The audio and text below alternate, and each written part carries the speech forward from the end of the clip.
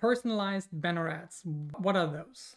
Look at this example here. We have an online shop that we talked about a couple of times in this series from John Lennon. If you visit them, you will very likely, after a bit of time, you will see this engaging pop-up where you get to have like the spinning wheel. If you enter your email address, you can win something.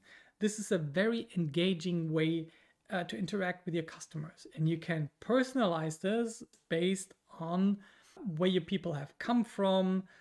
You don't want, for example, to do this for past customers, or you want to do this especially for past customers, but with different offers. And this is provided by a tool called Listagram. I think this is a bit of the craziest and most engaging tool that I've found for lead generation, not only on online shops, but in all kinds of scenarios. We talked about many different strategies, what to do here. We talked about evil pop-ups, and how sadly they are working. I think I saw a question about that. We talk about that later. We talk about engagement tools, and the stuff that I want to dig deep into is like offering a personalized coupon code for your campaign sources. It is such an interesting experience when you click on an ad or have interacted with an influencer and you land on a website that actually takes into account what you have just been seeing.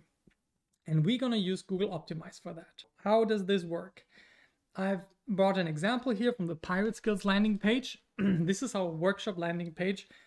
And if you come from Facebook, you will see this red banner at the top.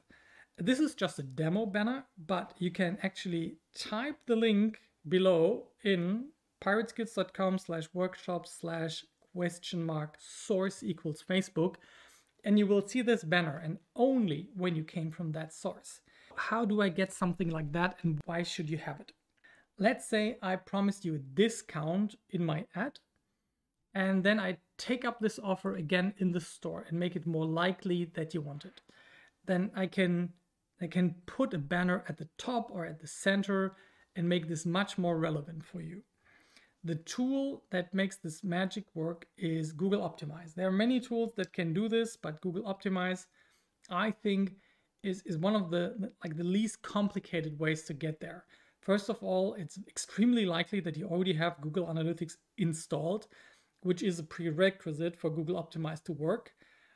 If you haven't, you probably have a really good reason why not, because it's like the default tracking tool that everybody has. And Google Optimize sits on top of that. You can get all of the information below. And it allows you to do quite fun things.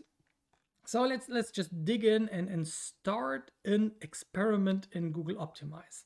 The only thing I should say is that the basic idea of Google Optimize is that you can do a change on your website without having your developers involved.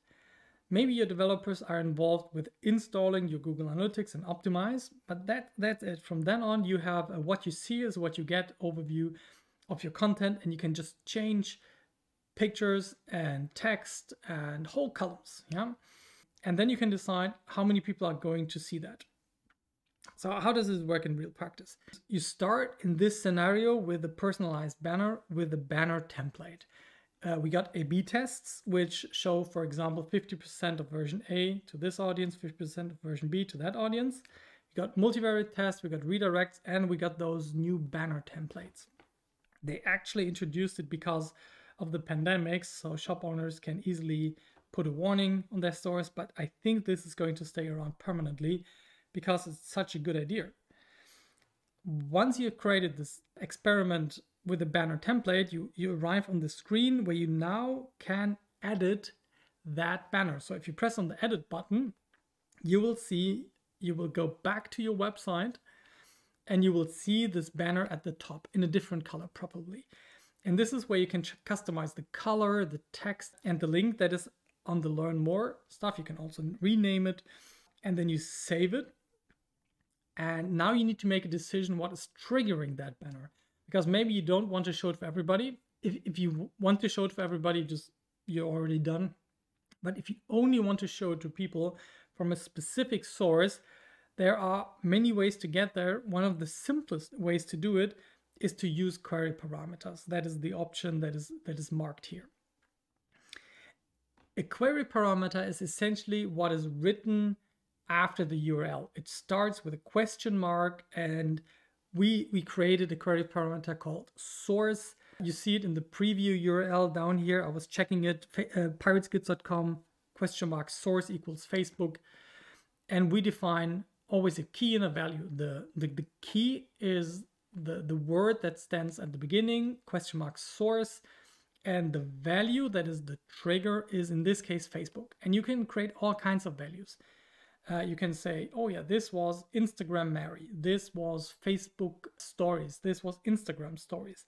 And then you can trigger different banners and customizations based on that. So now visitors who have this query parameter, source equals Facebook, can see this red banner. And I can use this for all kinds of shenanigans.